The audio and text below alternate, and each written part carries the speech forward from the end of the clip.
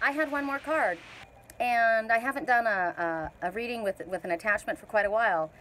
That's a bummer because generally people don't. It's so funny.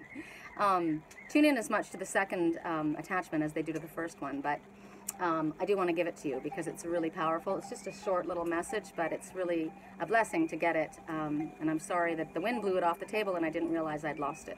So, the message is miracles. And looking at this picture, what does that look like to you? Magic and miracles abound in the forest to me.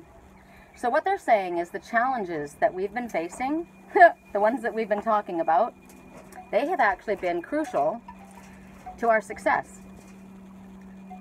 I love how the color of the rose quartz picks up on the card. I love the colors. Again, we've got the gold, right? The shielding from the divine masculine, the sun, and the royal purple, the highly spiritual color, and the green of the heart chakra, and then the pink of the heart chakra, the rose quartz. Love that. And then in the center, the white light shining. Okay, so sometimes things basically get tipped upside down on their head, like what I was talking about just now, so that a new perspective is able to be seen. Right? It got pretty hairy for me, and it had to be in order for me to see it and understand what was going on. So they're saying that at this time, if something in your life has felt like completely out of control or upside down, it was tipped upside down on its head because you had to look at it in a different way. Things had to be seen. You had to experience that in order to. Sometimes we have to go through difficult things to experience difficult things in order to see things in a different light. And what they're saying is, as that difficult cycle ends, a new cycle begins, which is why we saw the vulture, which is talking about death, rebirth, and transformation, as well as the butterfly, which is the transformation. So one cycle ends, a new cycle begins.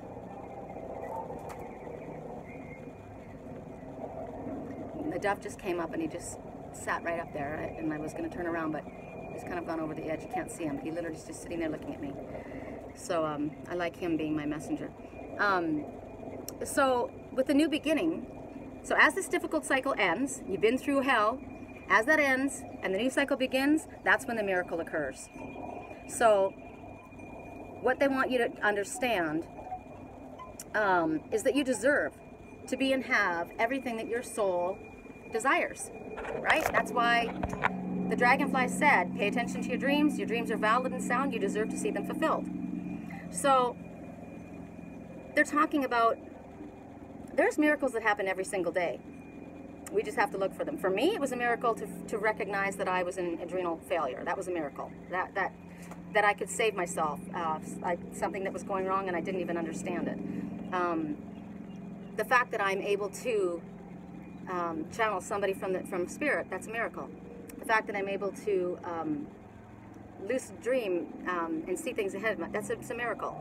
So I had to look at things differently because we could have had, I had a psychic woman come up to me a couple years ago, and she said to me, she's very well known, I won't tell you who she is, but she said to me, you're going to hate it. And I said, what? And she said, your gift. And I said, she knew what my gifts were because she's very clairvoyant. And she said, I can't drive a car. I have things coming at me all the time. I can't walk into a room.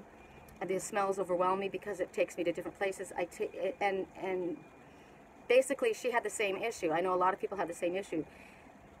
But now I understand that she had those gifts. She also has the power. She also has to create her own miracle. She has the power to counteract and to balance her gifts. So that was a miracle for me. I got to the place where I was feeling like it was a curse, and it's not a curse, it's a blessing. It's absolutely a blessing. So so make a miracle out of your curse, turn it into a blessing. You have the power to do that. And sometimes what they're saying is all it takes is just a minute and everything changes just like that. Things can change overnight. So your miracle may unfold. Today everything's going this way, and all of a sudden tomorrow you wake up and everything is completely different. And that's what they're saying. It may just take a second for your miracle to occur. So hold on to that message. That's a positive message. I liked it. So I had to come back for that. All right, talk to you guys later. Bye.